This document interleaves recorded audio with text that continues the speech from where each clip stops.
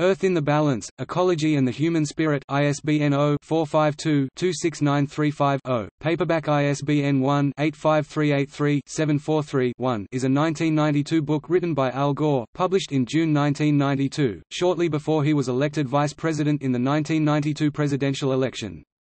Known by the short title Earth in the Balance, the book explains the world's ecological predicament and describes a range of policies to deal with the most pressing problems.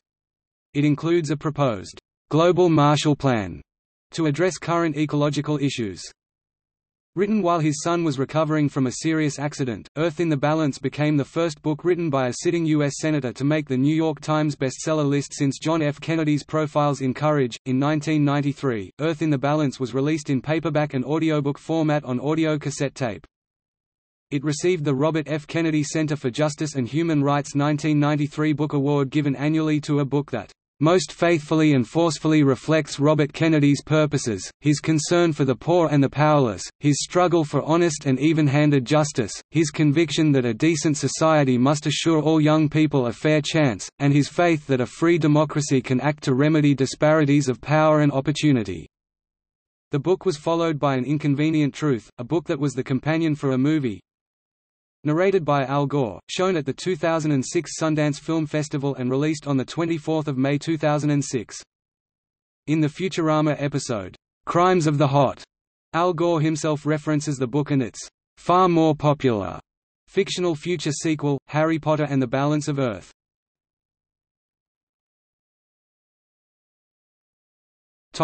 Opposition to adaptation. In the book, Gore expresses opposition to adaptation to global warming, writing that adaptation represented a kind of laziness, an arrogant faith in our ability to react in time to save our skins.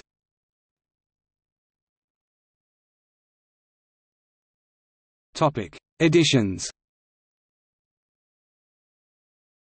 Gore, Al, Earth in the Balance, Ecology and the Human Spirit, 1992, Houghton Mifflin, Boston, Massachusetts, hardcover, 416 pages, ISBN 0-395-57821-3. Gore, Al, Earth in the Balance, Ecology and the Human Spirit, the 22nd of April 2000, Houghton Mifflin, Boston, Massachusetts, hardcover, 416 pages, ISBN 0-618-05664-5.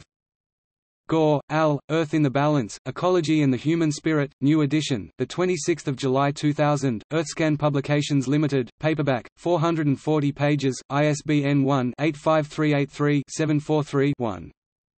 Gore, Al, Earth in the Balance, Ecology and the Human Spirit, New Forward, 2006, Redale, Inc., paperback, 408 pages, ISBN 978-1-59486-637-1.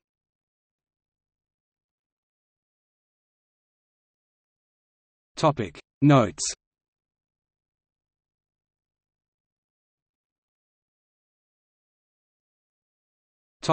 External links.